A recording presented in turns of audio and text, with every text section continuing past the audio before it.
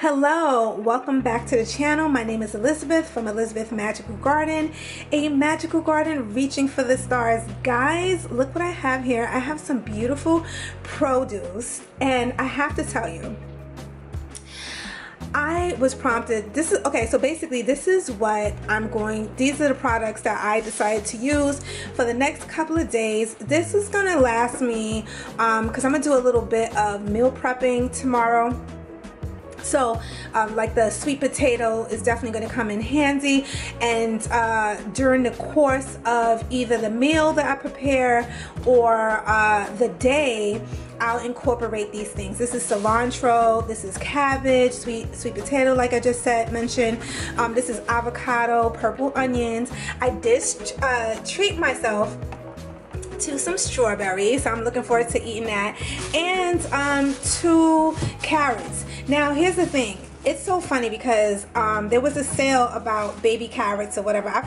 I forget how much I paid, but I think I paid anywhere like $2.99 or something like that. I don't know, but no, it was like $1.99. It was on sale. So anyway, of course I got spoiled and I wanted to purchase those baby carrots, but I didn't see them, right?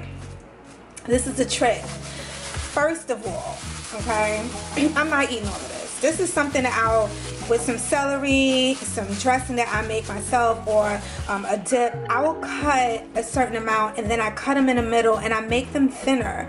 So this could last anywhere between 2, I'm gonna say 3 days. Okay, because nobody's eating all of these carrots like that, because I'm mixing it with other things like celery. You know, I keep it very simple, but I use enough of it. So what I'm trying to say is, like with the baby carrots, yeah, they probably would have lasted a little longer, but if you're trying to, if you want a budget, because a sister had her, she did have her list. That's another thing. Be sure to have a list when you go food shopping so you don't stray, and that has been always been very helpful for me. But I'm saying all this to say that I'm not vegan, guys. I don't eat meat, but I am aiming following more of an alkaline diet. And like I said, I mentioned in one of my platforms, be sure to check out my podcast. It goes live every Thursday, because I think I mentioned it on my podcast. Be sure to check out my podcast, guys. It goes live every single Thursday, and be sure to subscribe to this particular video, because this is really good for your health, your knowledge, and definitely your coins, your pockets, right? So in saying that, guys, this came up to about $15. I want to say less, because I did buy garbage bag, paper towel, and toilet tissue. So I'm gonna say this probably was like about, I'm gonna take off $5. I'm gonna say all of this was $10. What? All of this was $10, guys. And it's so funny, I stopped eating meat for many years, going on 10 years soon, right? And I have always consumed fish, but the thing about it is, as my body changed, I just turned 48 not too long ago, so I am in the premenopausal stages. So I've been doing a lot of research for myself, in terms of, I was really dealing with the night sweats, guys. I'm gonna make this is gonna be a series, because honestly speaking, it goes in deep. I personally don't feel like anybody talks about the premenopausal. What's going on? I mean, yeah, we have doctors and so forth, but I don't know. I just feel like the research is not as explicit as I felt like it should have been. But anyway, so that's where I'm at, and I just want to show you some of these things, because I only spent $10 for this, guys. Look how much food this is. And you know, you may be, for the people that's not used to taking off certain things off their plate, I always say, even if you make one healthy choice during the course of the day, that's a start.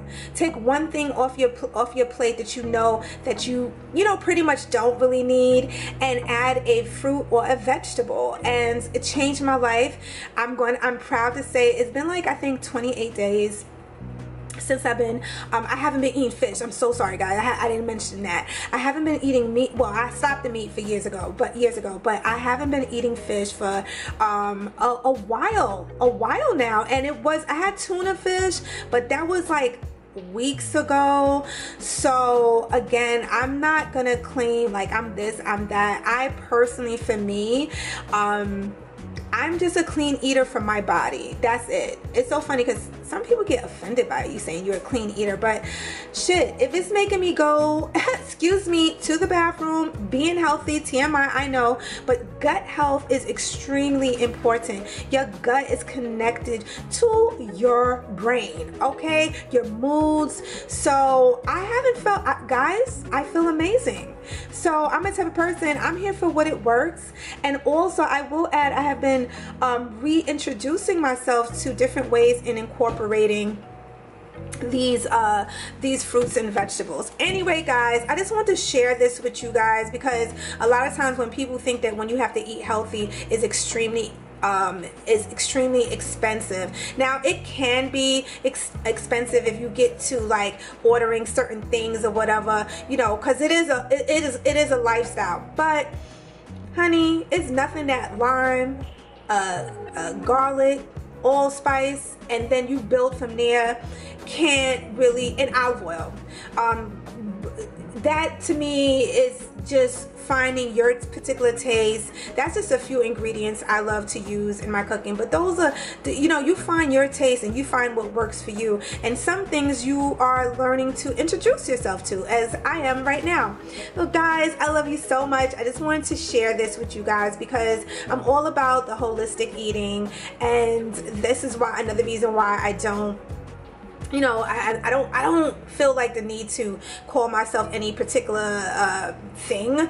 I just feel like I'm a holistically clean eater. I like the clean eater, but you know, if I have to really be honest, I just follow my body and follow the tunes. Like I said, I just turned 48, so the tunes is this. Okay, this is the vibes, guys. Let me I didn't get my carrots in here. Let me see my carrots. Like, let me just give you a little.